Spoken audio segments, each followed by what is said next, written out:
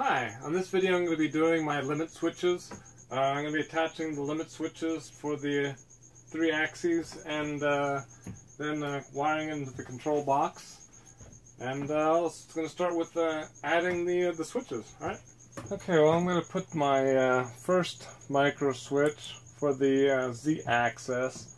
I'm going to mount it right about here.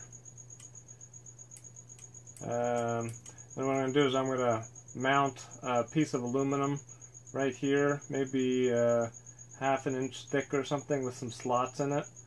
So let me go ahead and drill this and tap this and get this mounted. The micro switch that I'm using was from Granger's. I forget how much it was, or like $6 or something like that, $8. Probably could have gotten them from eBay for less or something, but Granger sends them real fast. And I'm using, I think it's a 3/4 inch long. I'm actually using 632 cap head screw stainless steel. Figured use stainless because there's going to be moisture around here. Alright. Okay, I got the Z-axis micro switch mounted. Actually took off the little handle that was still on here.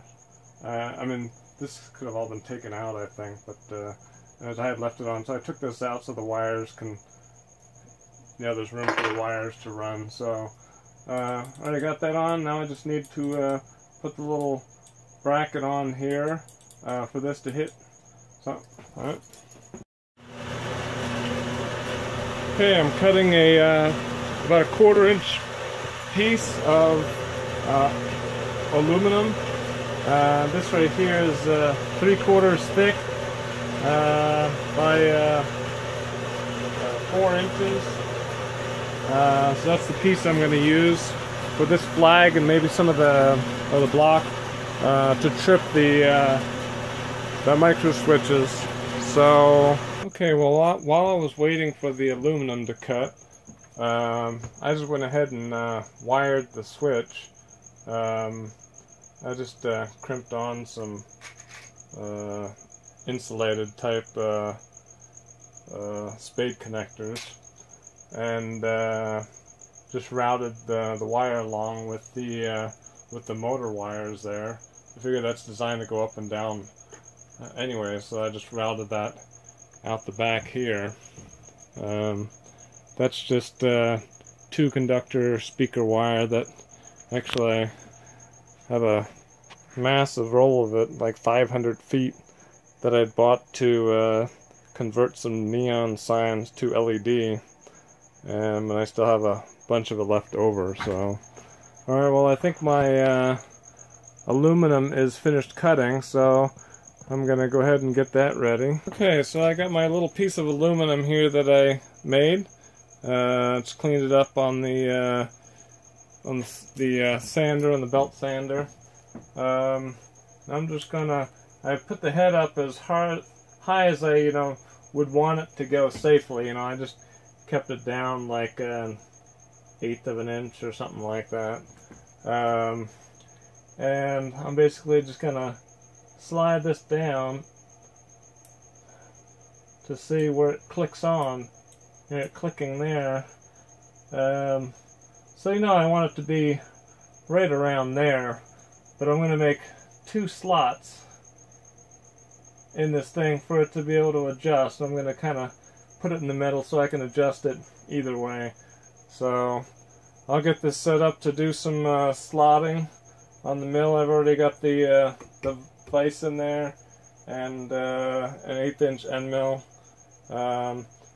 I'll have to do a couple passes on the slots because actually I was going to use 632, but I ended up getting I'm sorry, 832, but I ended up getting 1032 because they didn't have enough of them in stock. If I do this, I always like to buy 2 because you never know when this is the tap is gonna snap on you. So, all right. Okay, so I made the little aluminum part real quick, nothing fancy. I just milled it real quick. Nothing, it didn't have to be perfect or anything, but I'm just going to position this on here and bring that down till it clicks, and then I'm gonna mark the slots. Now I'm gonna drill and tap in the center of those two slots so I have that much play up and down. Alright, I got my my block, or I guess flag you could call it. Basically I put the screws in.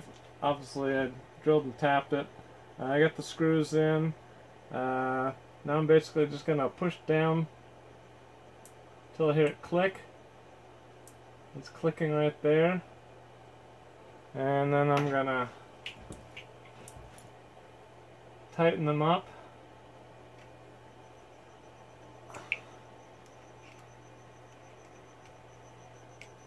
Make sure it's level so it looks okay. I did a 1/4 inch slot, so there's some play this way. But I guess it doesn't have to be perfect, but okay. I can tighten that down.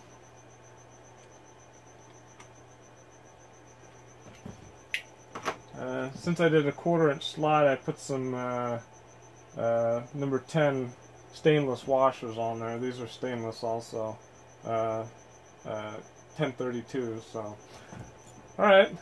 Now I can push it down and then up.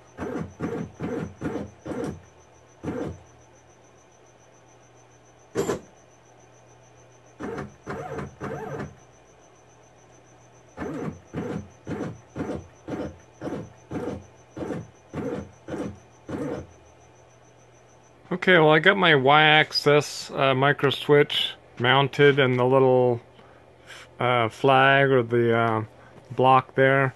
I was trying to make it so that I can still adjust this without having to move this around, but there's just so little room in here. This micro switch is so big that well, it has more to do with the space within here, how I did it. So you can see it go on and off here.